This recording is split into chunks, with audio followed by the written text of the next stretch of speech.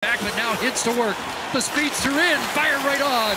Rebound left in front of the net. It's Kivaranta. Rope Hintz makes a move, takes the shot, knocked down, blocked. And now Gurianov to the line. Jamie Alexiak across for Sekera. Dallas changing, Alexiak moves in. And a big game-winning goal against Calgary. Hands it off to Sekera. Kivaranta parked in front. Looking for room, scores! Hat-trick goal for Kivaranta! And he sends Dallas to the Western Conference Final.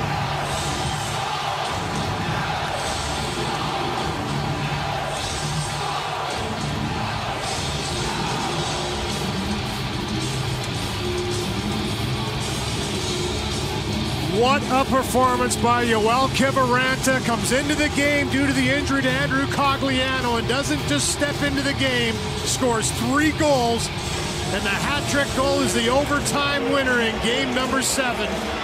Just a terrific performance by him. They go to work behind the net. He gets himself to the slot, and the Dallas Stars, down in this game 3 times, continue to battle back and eventually win it in overtime.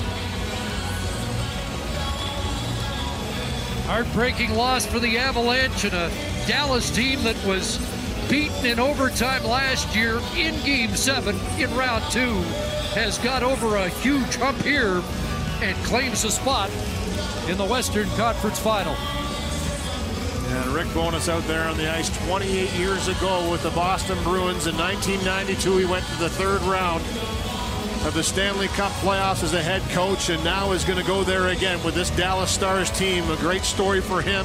The longtime coach is pretty animated and happy now. Some stressful situations throughout these playoffs and this series, but his team comes up big in this one in overtime.